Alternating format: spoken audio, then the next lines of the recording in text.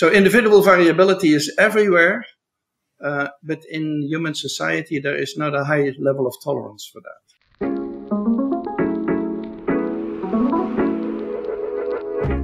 Hello and welcome to the Psychology Podcast. Today we welcome Dr. Frans de Waal to the podcast. Dr. de Waal is a Dutch-American biologist and primatologist known for his work on the behavior and social intelligence of primates. He is a professor in Emory University's Psychology Department and the director of the Living Links Center at the Yerkes National Primate Research Center. Chimpanzee Politics, The Age of Empathy, The Bonobo, and The Atheist, and Mama's Last Hug are among his most popular books that have been translated in over 20 languages. His most recent book, and the topic of our conversation today, is called Different: Gender Through the Eyes of a Primatologist. In this episode, I talked to Frans de Waal about a very emotionally charged topic among humans: sex and gender. As a primatologist, he shares his unique perspective and research findings on the biological differences between male and female primates. Dr. Frans de Waal clears up what alpha male really means and debunks the natural order of male supremacy. We also touch on the topics of socialization, power, altruism, reproduction, and equality. Personally, I found this a really interesting and fascinating conversation with a really nuanced, thoughtful, reflective scientist. What I really like about his perspective is he doesn't take any of these extreme stances that you tend to see today on Twitter, for instance, and instead he really tries to think through what we can all learn from looking at other animals about how to treat humans, our fellow humans. I found it really interesting, for instance, that despite obvious distinctions between masculine and feminine behavior in great apes, they have no trouble accepting non-gender conforming individuals. It's not the great ape that needs to change, but it's the other great apes that show tolerance to who the great ape already is. I wish we saw a lot more of that kind of acceptance among humans, let me tell you. I also wish we saw a lot more of the kind of complexity of thinking that Dr. de Waal shows. What I really like about him is that he really values the science and takes the biological influence on behavior very seriously, but he also believes in equality, and he argues that these things are not at odds with each other, and I couldn't agree with him more. So now I bring you Dr. Frans de Waal. Remind me, has your book officially come out yet? Yep, it's out. Congratulations. How are you feeling about the reception of it so far? Well, everyone who reads it, it hasn't reached a ton of people yet, but everyone who reads it is positive. I just saw today a very positive review in the TLS, what is it, Times Literary Supplement. So that was good. Good, yeah. I mean, it brings together lots and lots of ideas that you've had throughout your course of your career, and it really has a lot of pertinence to the cultural wars going on right now, and lots of discussions that are the foremost front of the world. It must be interesting as a primatologist to watch all this going on, and you're like, oh, humans. Yeah, there's a lot of bad stuff going on as well, So. Absolutely. Now, let's start off by, can you just define to our audience what a primatologist is? A primatologist is a student of primate behavior and ecology and sometimes neuroscience and physiology. So it's a very broad definition related to non-human primates. But most of us, when we say I'm a primatologist, they mean behavior and cognition, that kind of area. So more the psychology actually and the evolution of primates. But you're interested as well in comparisons to humans, right? I mean, you must have really interesting conversations with like evolutionary biologists in your department, and right? Yeah, I'm very interested in humans. I consider humans also primates, of course. That's true. So I look at humans in that light, and I think that comparison. I'm a biologist by training, and so I'm interested in all sorts of animals. But obviously, with the primates, the comparison is much more easy to make, I think. Yeah. You say that primatologists don't worry about the desirability of behavior, but rather try to describe it best we can. And then you say, I sincerely believe that the best way to achieve greater equality will be to learn more about our biology instead of trying to sweep it under the rug. There are a lot of attempts to sweep biology under the rug in the science. That's very well-meaning attempts at equality. But you argue in your book in various ways that they actually are misguided in some ways. Is that right? Yeah, I don't think you can get around human biology. If people try to do that, it always backfires, I think. In the gender debate, of course, what we see is that people embrace biology when it comes to gender identity and homosexuality, because they use biology as an argument against those who say you have to change and your behavior is not acceptable. And they argue from biology, saying that we are born that way, this is a biological thing. But as soon as we get to gender of the large population, then biology has become sort of bad word to use. Like if you say females are different from males in their behavior naturally, that's really not very well accepted. And so biology is used in the ideological debate dependent on whether it's useful or not useful. And I, as a biologist, feel you need to use it in all domains. And we need to have a science that tells us what the sexual differences are and go with that. And the interesting thing for me in writing this book was that there are some differences that are assumed that I think are nonsense. So there are some biological differences that people propose. Like, let's say, men are more hierarchical than women, things like that, which I don't believe in at all. But they propose these things. And then at other times, they deny differences that are pretty obvious. Like, for example, in the play behavior of the young primates, we see differences that are very similar to the play behavior that we see in boys and girls. And I don't see why would you deny that kind of differences that we see. Yeah, you're making really excellent points. A lot of it does seem to be the arguments are made based on ideological lines, not the actual facts of the matter. Very, very hot button topic is transgenderism, right? And you talk in your book about, well, let me ask you, how can our findings about our understanding of biology and from a primatology perspective, how do you view transgenderism? Well, transgender persons, usually this starts very early in life. That's why I don't think it's a sort of fashion, because people sometimes present it now like that, is that it's a sort of whim that arises during puberty or something. No, it often starts far before puberty in most cases, and it is irreversible, which already hints at a deeper cause than just cultural indoctrination or something like that. And then we have evidence from brain studies that the brain is involved, and that there are certain area in the brain which is different in trans women than in cisgender women. So that argues for biology.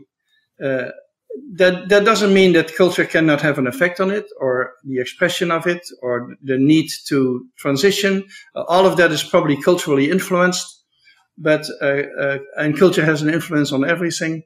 But I think transgender persons, we should respect that, just as we did with homosexuality. For a long time, we have argued, of course, in society that homosexual behavior could be changed, and now we realize that that's not really a good possibility. Very interesting. Yeah. So for me, I'm from the Netherlands, and debate about homosexuality I've never understood, because homosexual love was legal in the Netherlands for more than 2 centuries. And so when I came to the US and noticed that there were so many objections to it, I had trouble understanding that. But we went through the same debate there, I think, that we're now going through with transgender people. Well, there's something, humans, there's something about our consciousness and our ability to even cognitively represent identity that is different from orangutans, right? So, when you look at other species, I feel like it is very cut and dry what's a male and what's a female. I don't feel like there are debates within the orangutan community of, I don't feel like, orangutans are disagreeing the nuance with each other about which is the male and which is the female of the species, right? But humans are very complicated. But the apes do have exceptions to the rule. So that's the interesting part. So even though they may not be debating them, and they may not be putting labels on them, which I think is something we humans are so strong at, making labels. I describe in my book a female chimpanzee named Donna, who is born as a female, is clearly a female. But from a very young age, she acted like a little male. And she liked to wrestle with males. She liked to invite the alpha male to wrestle with, which, the adult males don't usually play with young females. That's something they do with young males, but not so much with young females. And so she was from the very beginning different. And then she grew when she reached adolescence, 12, 13 years old. She grew into a robust male. She had bigger shoulders. She had more hair. She had a bigger head, bigger hands. She grew into a male-like character. And she associated with males. She acted like the males. She associated with them. And from a distance, if you didn't know better, you would say she was a male. Of course, I cannot ask her gender identity, and I don't think that's an issue that we can discuss about the primates. But she was clearly an individual who didn't fit the binary so nicely. And so for example, with gender as opposed to sex, I usually like to make the division between masculine and feminine. For sex, I'm okay with a distinction male and female, and we do that in biology, of course. But for gender, I prefer masculine, feminine, and clearly that female Donna, she was more on the masculine end of things. Wow. Yeah. No, it's a great point. And sorry, her name was Donna. Is that right? Yeah. Yeah. Maybe I should say his name was Donna. If we could actually ask him, he would give us the him pronoun. But this is so interesting because even taking the gender identity out of the equation, there seems to be sets of behaviors that seem to go in one direction or the other in terms of how they are perceived by others. Right. Mm-hmm. And so there's just deep implications for your research, and just so fascinating to look what we see when we see other species having similar behaviors, but without the cognitive representation of identity that they obviously are missing. Yeah. So one of the things we humans do is we label. So we say, you're a man, you're a woman, you're heterosexual, you're homosexual. And you need to fit in these boxes. And if you don't fit in the boxes, you're sort of out of luck in our society. We're not very tolerant in that regard. And the difference with the other primates is that they don't do the labeling. They don't have the boxes. And they're not intolerant. They, for example, Donna was extremely well integrated in her group. So no problem at all, even though she acted quite differently from other females.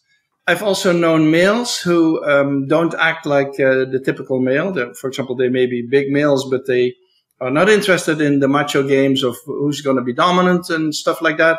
They stay out of all of that. They're sort of sidelined in that regard by themselves, and they're also perfectly well accepted.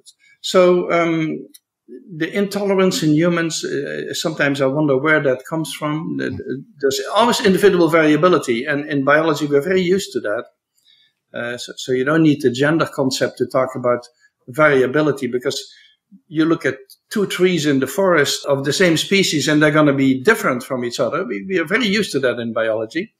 So individual variability is everywhere, but in human society there is not a high level of tolerance for that. Yeah, excellent point. You break down a lot of misconceptions in your book, and I just want to go through them. One of them is that male supremacy is the natural order. Some humans might hold that belief. What would you say to someone who says that? How would you set them straight? Yeah, so there are several ways of doing that. Since in my book I compare us with bonobos and chimpanzees, which are our two closest relatives, and they're exactly equally close to us in DNA terms. There's a very easy argument. The bonobo is female dominated and the chimpanzee is male dominated. So already in our closest relatives, the picture is not that clear, But even if I would go to chimpanzees alone, where the males are dominant, physically dominant, I know many high-ranking females who are very powerful. So my previous book, Mama's Last Hug, was about a female chimp named Mama, who was for 40 years, she was the alpha female in a colony of chimpanzees. So she was not physically dominant over the males. She could not beat up a male, so to speak. But she had more power than the males. So each male who wanted to be the alpha male would have to court Mama, because that female ran the female show. And if all the females put their weight behind a male, he could become alpha male. And so she was instrumental also in the male politics. So in a group where the males are physically dominant, I always make a distinction between dominance and power. You may have individuals who are physically dominant but don't have the power. Someone else has the power. And in humans, of course, sometimes people are surprised by that, but in humans we're very used to that. You walk into a business in New York and let's say you want to speak to the boss, you don't walk up to the biggest fellow in the store and think that must be the boss. That's not your assumption. Your assumption is the boss could be someone else, could be an older man or a woman. All of that is possible. And in a chimpanzee society or bonobo society, the same thing. You cannot tell from a distance who's going to be the boss. It's not a physical feature necessarily. And power is such a thing. Power is a thing that is hard to measure. It's harder to measure than physical dominance, but there are lots of females who have a lot of power. And so all the primate groups, and this also applies to monkey groups, all the primate groups have an alpha female, and there's female politics too, and there's female leadership too. So interesting. In the psychological literature, Jessica Tracy and her colleagues make the distinction between authentic and hubristic pride, and have argued that they evolved on different paths. And they also there's researchers like Chang et al. Who make the distinction between dominance and prestige as two routes to social status. Sounds like you see the same two routes to social status in other species as well. Is that what you're saying? Yeah, prestige is interesting because prestige is conferred by the outside. Yeah, that's true. It's not like I can physically coerce you in my prestige, so to speak. That's not a possibility. The prestige comes from the outside who admires me. For example, admiration is part of that. The celebrities have prestige, for example. So we did one time an experiment with chimpanzees where we looked at would they imitate an individual based on their status. And so we had a high-ranking female who would show how to do a certain thing to get food, and a low-ranking female who would demonstrate how to get food. And they demonstrated equal amounts of times and equally visible to everybody and so on. And the mass of the colony followed the high-ranking female. They ignored what the low-ranking was doing, even though that was equally successful. They followed the high-ranking female. And so prestige effects in the sense of following the example of, which is often what that is, can be found in the other primates. I mean, there's implications here for a lot of ways of thinking about mating in among humans, right? There's this notion of the alpha male, right? Maybe we can talk about what is the alpha male in other species. Is it because a lot of people think of it through the dominance angle, like only like big muscles, right? Yeah. And aggression and brute force. But there's multiple pathways to mating, right? Please tell me there is.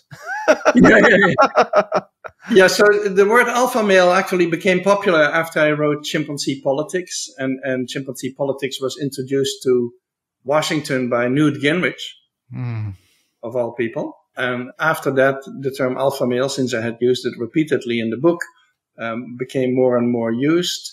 And then it entered the business literature, and in the business literature, alpha male means the guy who beats up everybody and lets them know every day who's boss and has the biggest office and the biggest parking spot, and that's a macho alpha male. And I think it's extremely unfortunate because for me that's not necessarily the alpha male. Each group of primates has one alpha male and one alpha female. It's not a personality type, it's just the top position. And that position is associated with some responsibilities. We do have bullies sometimes, also in chimpanzees, for example. We may have an alpha male bully who terrorizes everybody. That occurs. And those individuals don't always end well, I must say. Sometimes there's a revolt against their behavior. But most of the time, most of the alpha males that I have known are individuals who keep the peace. So they break up fights in the group. They protect the underdog. They protect a juvenile against an adult or a female against a male. They protect the underdog. They show empathy for others. They reassure others who are distressed. And as a result, a good alpha male can become an extremely popular character.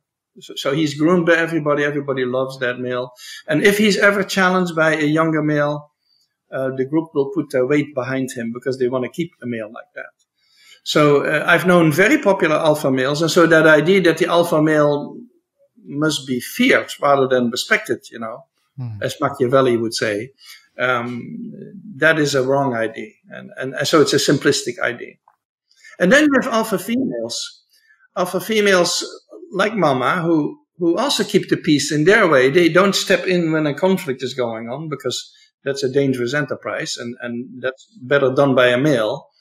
But they step in afterwards. They come in afterwards. If individuals have had a fight and they're not reconciling, the alpha female may come in and pull at their arm and make them move to the other and bring them together and wait till they groom each other. And when they groom each other, she walks away.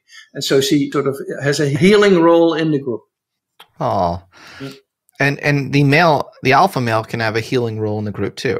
Yeah, both of them. Yeah. If you have a group with a good alpha male and alpha female, they become a team very often. Well, then that's where all the power is at that moment. Yeah. You've seen power couples among orangutans. You're like, wow, that's a power couple right there. Well, orangutans are pretty solitary animals, so they are not as social as the bonobos and the chimps. The chimps. Yeah, I don't know why all my examples keep coming around to orangutans. I think I just like the word orangutan. It's a good word. Yeah, it's a nice word. It's a good word. You say we cannot just go around the animal kingdom and pick and choose which species we like the best.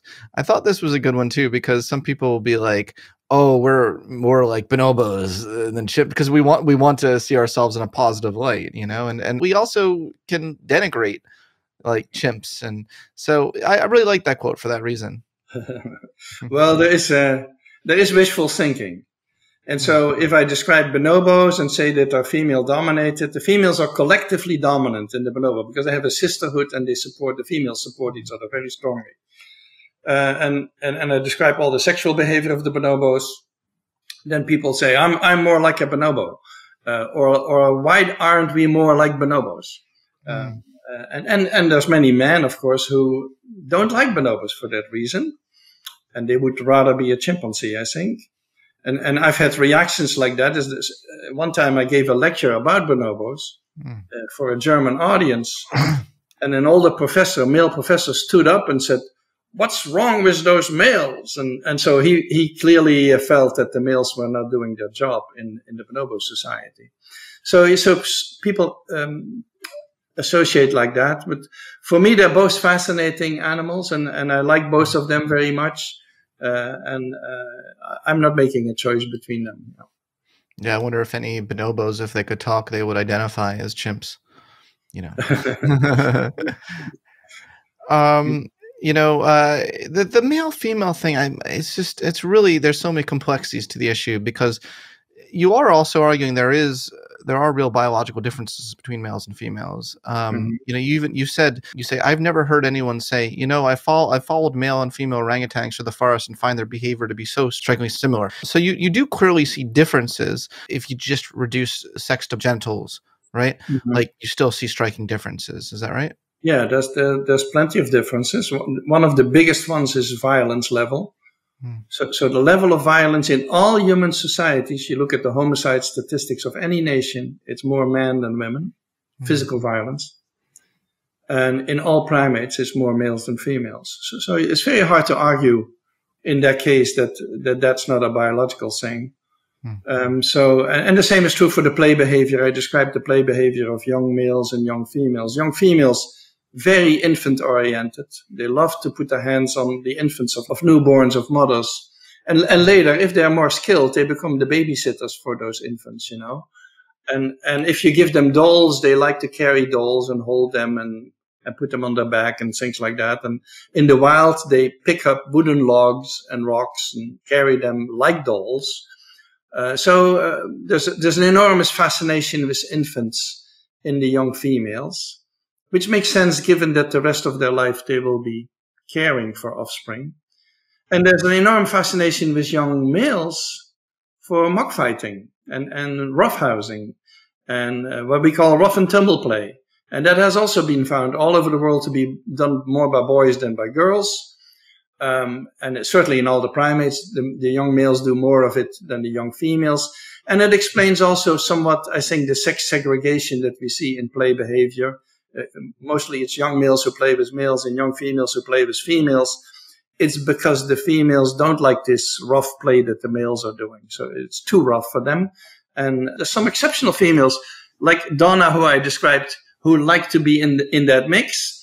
Yeah. But I think it explains to a large degree the sexual segregation that we see on the playgrounds in humans too. So interesting. So do you think that there's benefit among humans if you are biologically male in terms of medical sex, and you feel psychologically you are the other gender? You think there's benefit is there benefit in calling yourself the other gender as opposed to saying, well, I'm just male with female characteristics mentally and psychologically? I think that's the crux of the debate, right? Yeah, I think the gender identity arises very early, long before puberty. And so it's not really hormonally driven, I think. And it results often in what I call self-socialization. So the typical self-socialization in children and in young primates is that you look up at adults of your own sex. So young males look at young male chimpanzees look at the adult males around and they mimic their behavior. And the young females usually mimic the behavior of their mom, which is the adult female around. And transgender children are said to identify more with individuals of the adults of the opposite sex, and they mimic their behavior. So they self-socialize. I think self-socialization is an underestimated feature of, because we always think of socialization as a one-way street. The adults socialize the young ones, but I think the young ones socialize themselves by mimicking the behavior, mimicking the example, and modeling themselves on adults. Mostly of the same sex, but sometimes, like in the transgender children, of the opposite sex. And in the primates, we have evidence for that as well. So you want a orangutan example? I do. In orangutans recently, a study demonstrated that the young females, they eat exactly what their mother eats. You know, in the forest of orangutans, there are thousands of plants, some of which you should not eat, some of which are the best to eat, and fruits. And the young females, they copy exactly the diet that their mom has. Young males have a different diet. And that is because they watch adult males who come through. They don't live with them, but they come through on occasion, and they watch very closely what these guys are eating. And so, and we have other evidence. We have evidence of tool use in the primates where young females copy what their mom is doing and the young males don't. And so I think self-socialization is a powerful concept, and it applies equally to the primates as to us. And to a large degree, I think primates, and that's why I use the word gender for them as well, they learn their sex roles also from watching adults. So it's not just that they are born with certain behavior, as people often assume, that the other primates must be, they have innate behaviors. I think that's a very strange assumption. A chimpanzee is adult when he is 16. So, of course, he has an enormous learning period, and he is just as much influenced by the environment, I would say, as a human child. And so the gender concept can be applied there as well. Okay, so you could see a case in which, do you think if Donna could speak and could self-identify, do you think her life would be made easier and her well-being would be improved if she could say I am a male and my pronouns are him? I think that's just the crux of the question among humans, and I'm wondering a primatology perspective on that, because there's different pathways one can take when they have such a great mismatch between mind and body. One pathway is to just say, I'm female, but I really am very masculine in lots of ways.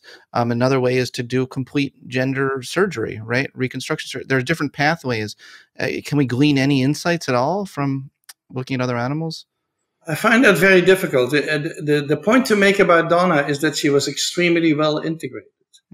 Already. So in human society, maybe because of the awkwardness or intolerance that occurs, but she had no problems at all in her life with that issue, I think.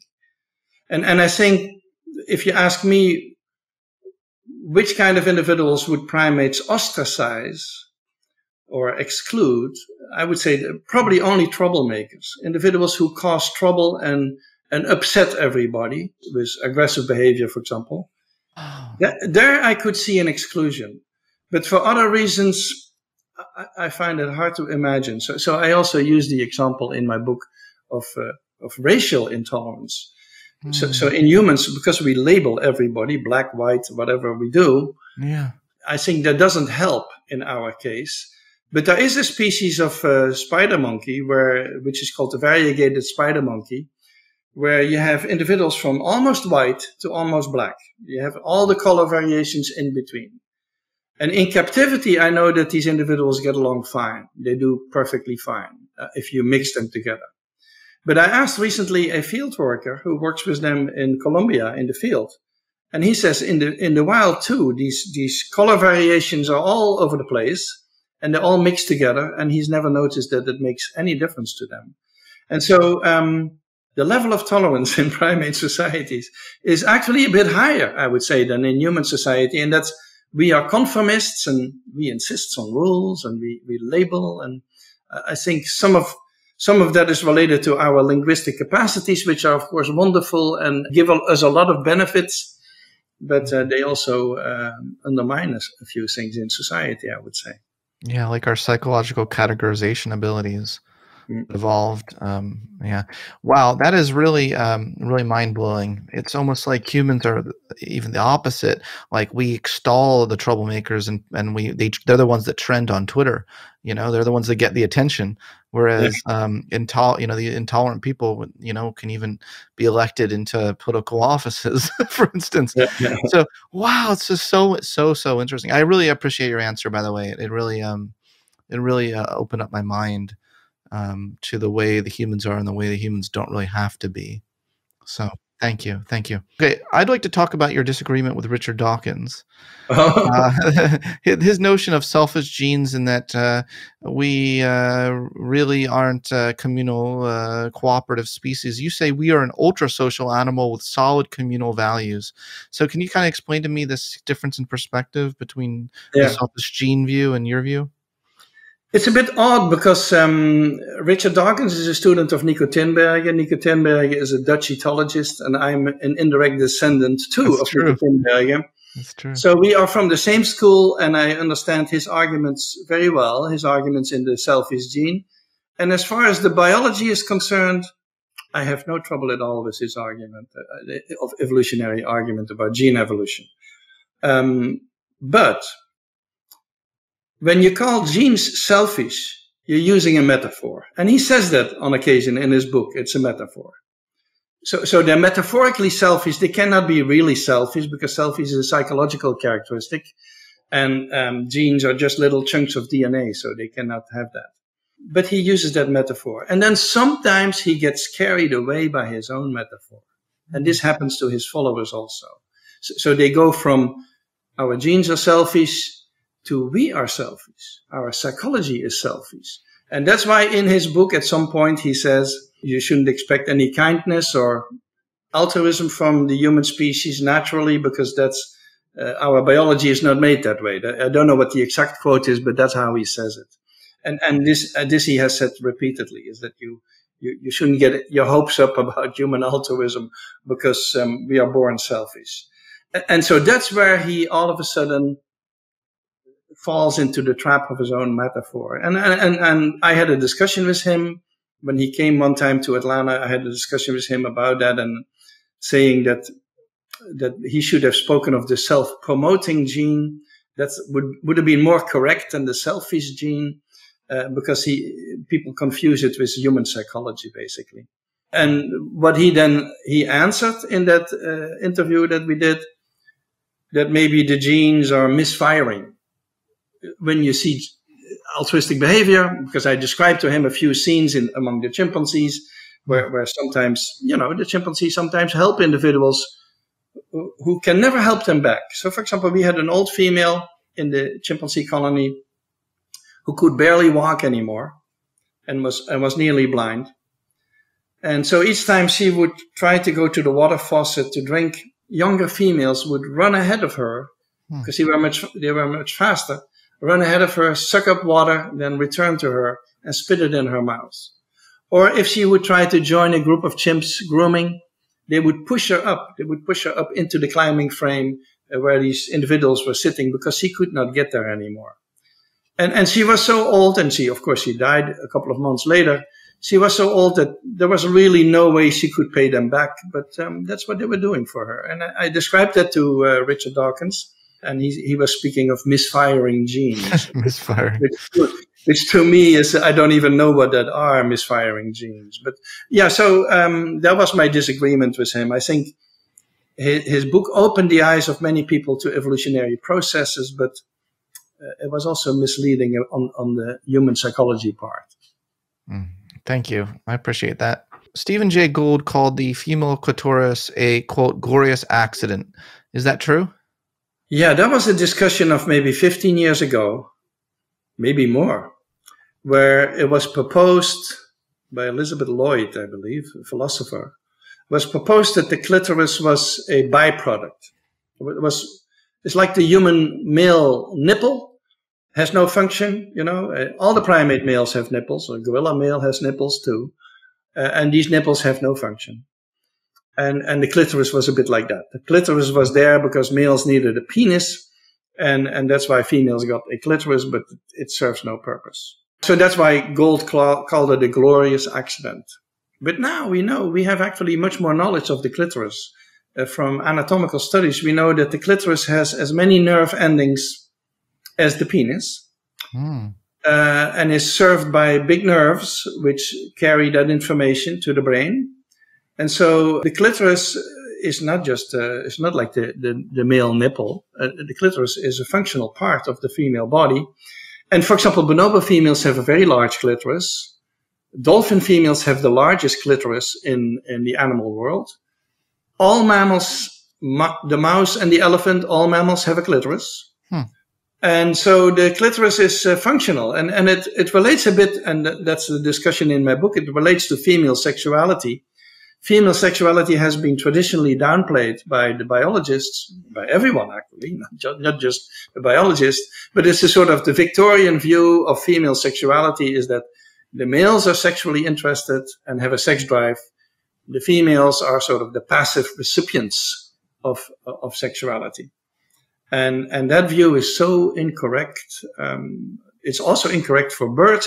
It's incorrect for lots of animals. But in the primates, for example, females are sexually quite active. Now, I'm not just talking about bonobos, where the females are sexually assertive, I would even say. But in many primates, the females are very enterprising sexually. So the clitoris plays a role in that, I'm sure, in that it makes sex more pleasurable. Female primates also masturbate, which they wouldn't do, I'm sure, if there wasn't some sort of associated feelings with it.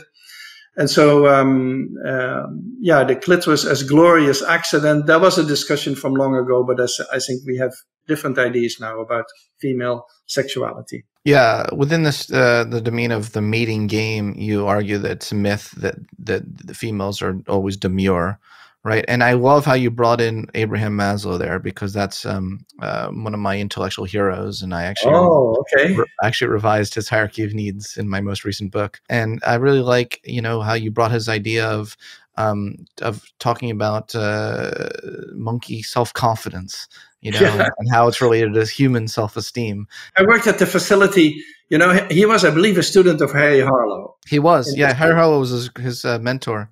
Yeah. So I worked at the Wisconsin Primate Center for 10 years.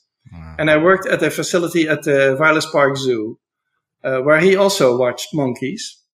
And so that's how I got into the history of Maslow. And if you read his early articles, he started out with being impressed by the dominance of monkeys and the self-confidence of the alpha male monkey. And then later he developed his ideas about self-esteem. And I think there's a sort of continuity between these ideas. And so the self-confidence of the male monkey sort of became internalized, and that then leads to self-esteem. So I found that so interesting. And I worked on the same monkeys, and I worked on rhesus monkeys. And I describe in my book the fascinating observations there that we had an old male who was the alpha male of the troop, a big troop, like 100 monkeys. But he could not handle the younger males. And the younger males were faster and stronger probably. he didn't know what to do with them. But each time a younger male would challenge him, the alpha female of the troop would walk up to him and stand right next to him. And that would stop the younger males. The younger males would not dare to proceed with the alpha female standing there, because she had a whole army behind her, so to speak. And so that's another indication, we talked about that before, of a female who has a lot of power, and so I'm very used to that also in the monkeys. Well, I did a quite deep analysis of Maslow's own psyche, and he was quite obsessed with dominant females. Because his mother was a very dominant female. Oh, look at that! I didn't even know that. Yeah. And he wrote papers about that. And he said that was a very under-researched topic of investigation, were dominant females. And so this is something that he was very, very interested in, that idea. So what is the evidence that the sex drive of women may match that of men? Because there is this idea that men have much, much greater sex drive. And then a lot of reviews in the field of evolutionary psychology show in lots of different ways that is the case. But you're saying we may need to rethink that a bit? I think so. I've seen that literature on the male sex drive being stronger. And one of the arguments comes from data on masturbation, which is a way of measuring sex drive, because masturbation is not constrained by the risk of getting pregnant or by finding a partner. And men do clearly more of that than women. And I think male primates do more of that than female primates.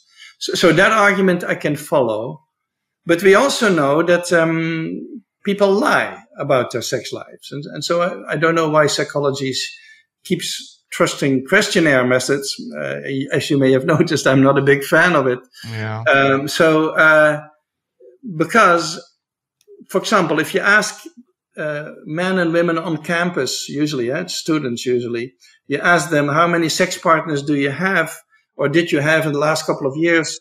The men have many more than the women, which is really impossible. It's an impossibility in an environment like that, is that the men have many more sex partners than the women in heterosexual interactions.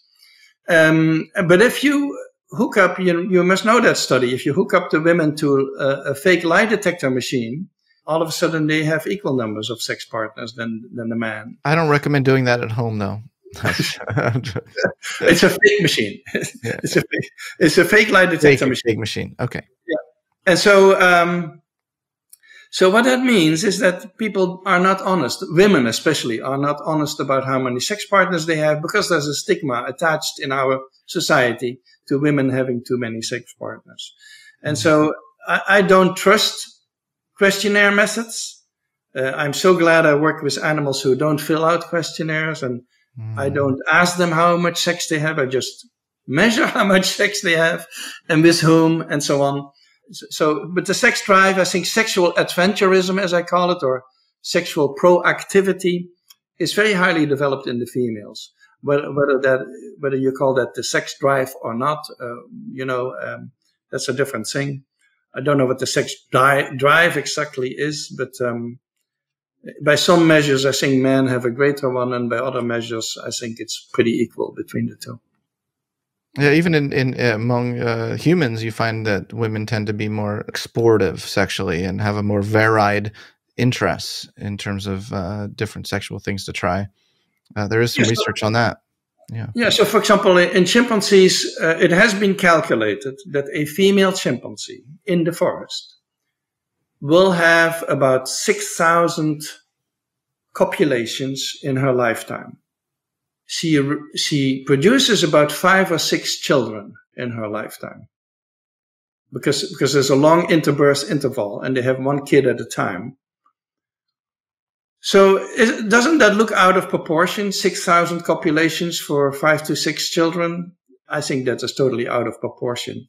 And so they don't have sex necessarily to make a baby, because if that was the case, they only needed to have sex like 20 times, 40 times, or whatever it is. Right. So clearly there's something else going on with female sexuality. And there are theories about it. It would go too far maybe to go over all of them, but there are theories why females have more sex than is necessary for their immediate reproduction. Yeah. Was this a bonobo that you were referencing? There was a female chimpanzee. That's for a female chimpanzee. Chimp? Yeah, Because I know I think a bonobos. bonobo would have far more than that. Yeah, more. And of course, a bonobo would also have a ton of sex with other females, not just with males, but also with a ton of females. Yeah, anything goes for bonobos. They're freaky. Wow.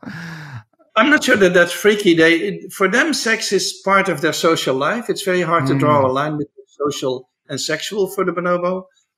And we should not, people often imagine, and I'm partly responsible because I've popularized the sex life of the bonobo. People often imagine that they have sex the whole day, but their sexual contacts are 10 seconds, 15 seconds. They're brief. You better look at them as sort of handshakes or patting someone on the back or something. That's so interesting. Well, yeah, for the record, freaky wasn't a negative connotation for me. So I just want to be clear with that. Was no slight against the bonobos. Okay. Okay. Have you read Dr. Susan Block's book, The Bonobo Way? Yeah, I know about it. Yeah. She loves that. She loves the bonobos, and she wants humans. You know. Yeah. Peace on Earth, she thinks. Okay, so why have we underestimated the role of female choice? And you had a couple reasons I thought were very interesting. You said chimpanzee females typically vocalize at the climax of intercourse, but never during a secret rendezvous. And you also say cultural reasons. Females are expected to be passive and coy, of course. Yeah, could you kind of just elaborate on some of these reasons we underestimated the role of female choice? Well, I think cultural reasons, the Victorian attitude that females ought to be passive, I think that's at the root of everything. And then also, we didn't have the evidence, now we have paternity testing. We can do DNA testing. So one of the first findings was with birds. Monogamous birds, male, female, they have a nest with eggs. We always assumed that all these eggs are fertilized by the male of the nest. But now we know with paternity testing that very often these eggs are fertilized by multiple males. And when people found that for the first time, they said, well, maybe these females get raped by somebody who comes through, and that's all they could think of at that moment. Now we know that female birds, very often outside, it's called extra-pair copulation. Outside of the pair, they have sex with other males. And so we know now, by paternity testing, we know a lot about that. So for example, in the primates, the same monkey group that I worked with in Wisconsin was one of the first to have paternity testing, not even based on DNA. It was just blood groups at the time. And they found, if you look at a group of rhesus monkeys, you think the alpha male does most of the copulations. So most of the kids that you see, most of the young monkeys, they are his. That's what we always assumed. And that study showed that, he had more offspring than other males, but only slightly more. Meaning that the females were arranging copulations with low-ranking males behind his back. No. And that at night things were happening that we scientists didn't know about. No. And so paternity testing has opened up a new world for us, and we know a lot more about female sexuality as a result, and it's much more enterprising than people have assumed. These other animals, they are sneaky. Well, chimpanzees, they have very often rendezvous. So the alpha male, of course, doesn't tolerate other males to copulate with females in his view.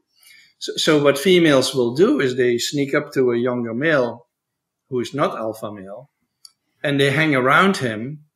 And then at some point they split. The male walks up in this direction, and a few minutes later the females walk off in that direction. So no one notices that they are getting together at a far away point where they have a very quick copulation. I mean, this is incredible. It's all pre-arranged stuff that they do. And since chimps are good at planning and good at deception, they get away with that kind of stuff. But what is their consciousness? They're not. This is still instinct, right? I mean, there's still a genetic sort of program there. It's so fascinating to me how they can communicate with each other and have all this stuff without language, without all the things we have. Maybe I'm overplaying the capacities of humans here. Yeah, I'm not sure why you're saying it's still instinct, because the term instinct we barely use anymore with animals, because there's always learning and intelligence involved in everything they do. Good point. And so these chimps, the male and the female, both know what they want, and they both know how to get it, and they know that they should not draw attention to themselves, which they have learned the hard way. So simple associative learning right there. So it's a combination of things, but planning. We have good evidence for planning in animals nowadays, in birds and in primates, and that's what they do. They plot their escape. Yeah, it's just amazing how they can do all this without talking to each other. I'm saying, they don't say like, "Hey, Mary, meet me behind, underneath the bleachers at 4 p.m." But they somehow communicate to each other that that's where they're going to meet and at when they're going to meet. It's just fascinating. But we humans can do the same thing with a few meaningful glances, and a little shake of the head. We can do similar things, Wow. We don't need to talk for that. That's a good point. That's a very good point. Another misconception that you clear up is the idea that female competition doesn't exist. You say in all primates, males compete overwhelmingly with males and females with females. This applies equally to us. Psychologists downplay this among women. I'm a psychologist, so I'm sorry on behalf of my species of psychology. Why do we downplay female competition, and how do we end up with this bogus gender dichotomy? Yeah, that's so surprising to me. I'm a biologist who has lived for almost 30 years among psychologists. I'm a psychology professor. And so in psychology, there is a very positive opinion of women and a negative one of men. For example, male friendships are not taken seriously because only women have real deep friendships. And the male hierarchy is emphasized, but that females have a hierarchy no one talks about. The word pecking order comes from hens, not from roosters. All female animals have hierarchies and are competitive. And of course, in humans, women are competitive with each other. So they have friendships, which is wonderful, but they're also competitive with each other. So in psychology, and for me, the fascinating thing is that in anthropology, we have exactly the opposite bias. In anthropology, always emphasizes male bonding and male rituals and the man's houses and hunting together and warfare together. So the male bonding is emphasized in the anthropology departments and the female bonding in the psychology departments. But, all primates, females are competitive with each other, more with each other than with males. And males are more competitive with each other than with females. That needs to be recognized. And of course, people now recognize it. For example, bullying at schools and bullying on the internet, at Facebook, we now know clearly that's not limited to males. That's not limited to males at all. Yeah.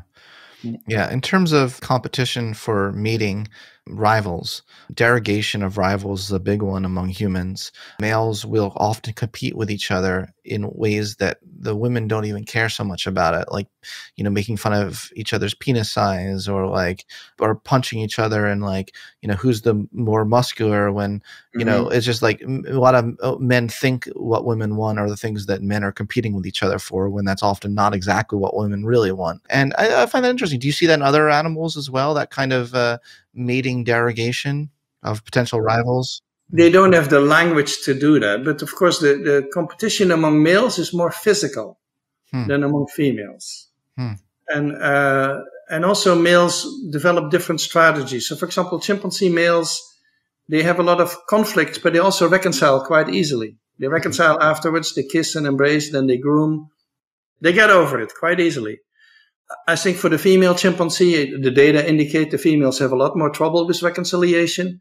And for that reason, the female strategy is largely to avoid conflict.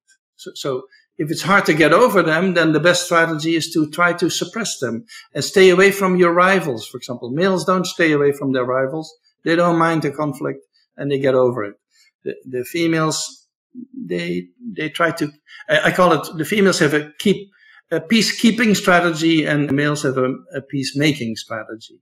And we know more about it in the primates than in humans. Unfortunately, for conflict resolution, which is one of my favorite topics, we have a bigger knowledge for the primates than for humans. I don't know why in humans that's not really studied so much, but I do know that in the business literature, I noticed that they talk about how women are more affected by conflict in a corporation. So they ruminate more, they think about it more, they are more deeply affected by conflict and competition. So that may correspond a little bit with what I saw among chimpanzees. Gosh, this is so fascinating. I could talk to you all day about this. It's so interesting. Why is the term the maternal instinct misleading? The maternal instinct is used all the time. I think there's an instinctual part, which is the attraction to infants, which you see in young females and in older females. Attraction to infants is maybe inborn or biological. You mean attraction to care for infants? Yeah, or hold them, or see them, smell them, hold them. But the care for infants is not. No one is born with the skills. So, for example, if you have a gorilla group at the zoo where there's a female pregnant and they have never had babies there, they know they're in trouble because that female will not do the right thing. She may even sit on the baby. Who knows what she's going to do, but she's not going to take care of the baby. And what a zoo will do under these circumstances is bring in a human mother who has a newborn and let her nurse in front of the gorillas. And she will do it every day, and the gorillas will watch very carefully, and that may help them. It's not sure, but it may help them raise their own infant. So infant care needs to be learned. It's one of the most complex skills there is. How to carry them, how to feed them, how to punish them, how to all sorts of clean them. All sorts of things need to be learned.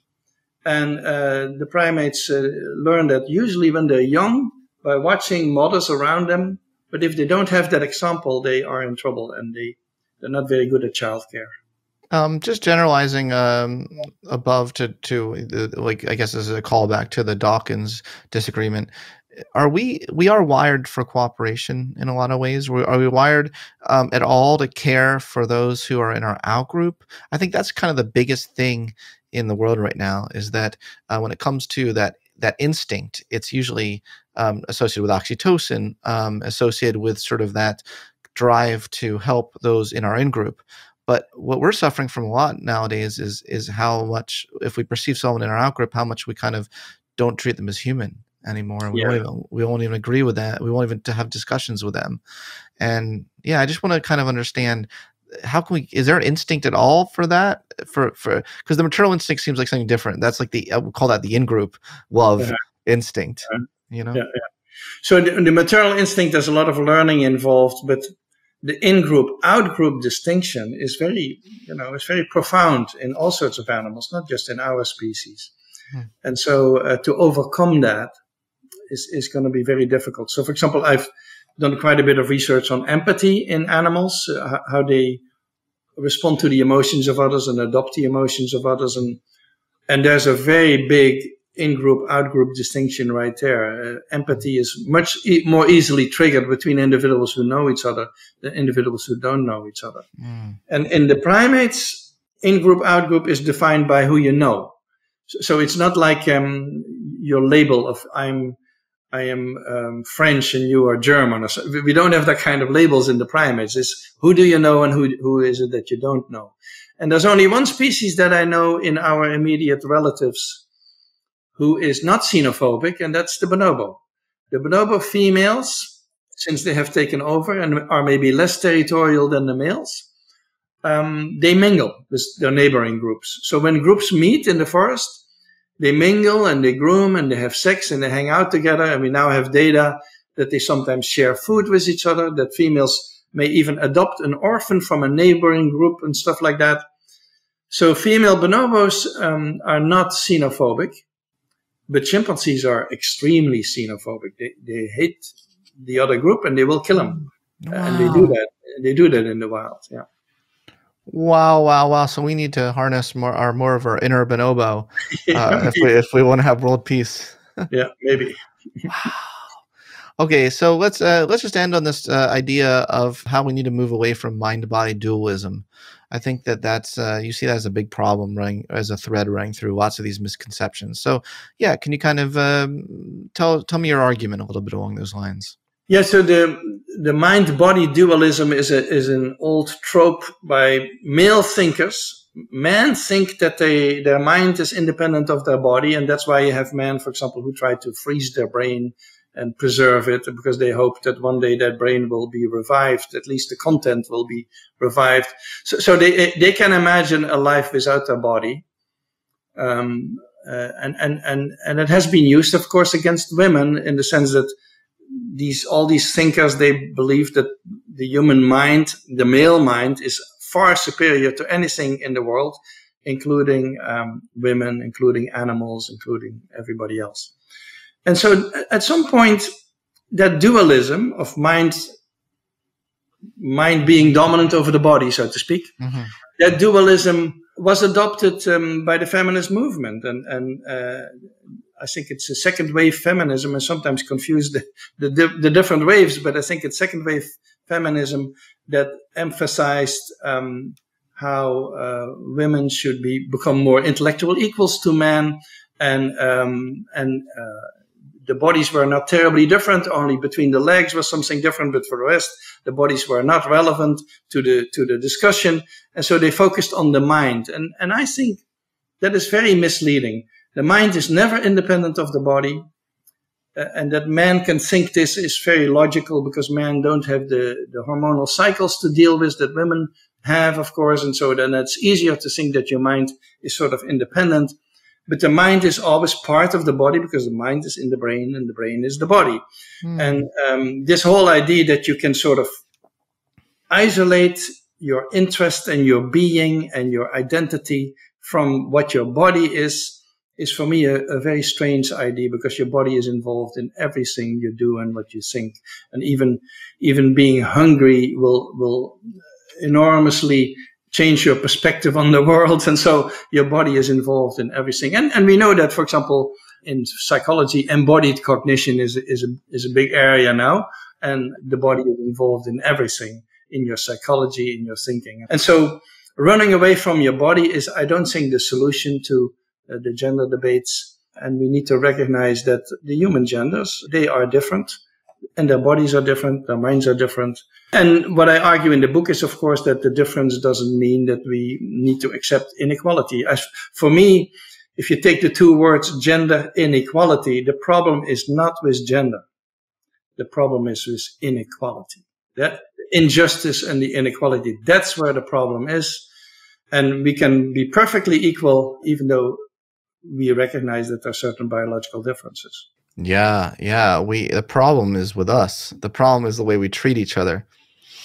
Yeah, it's becoming so clear to me after talking to you today about that. I'm going to end with some quotes from you. You say, "I would never want to live in a genderless or sexless world. It would be an incredibly boring place. It all comes down to mutual love and respect and appreciation of the fact that humans don't need to be the same to be equal." Thank you so much for coming on my podcast, but even more big thank you to being a legend in the field of primatology and influencing us psychologists in the way that we think about this as well. We owe a huge debt to you, and and also the field of primatology owes a huge debt to you. So just thank you so much for your existence in this world and the work you've done. You're welcome. Thank you. Great. Thank you. Have a great day. Thanks for listening to this episode of the Psychology Podcast. If you'd like to react in some way to something you heard, I encourage you to join in the discussion at thepsychologypodcast.com or on our YouTube page, The Psychology Podcast. We also put up some videos of some episodes on our YouTube page as well, so you'll want to check that out. Thanks for being such a great supporter of the show, and tune in next time for more on the mind, brain, behavior, and creativity.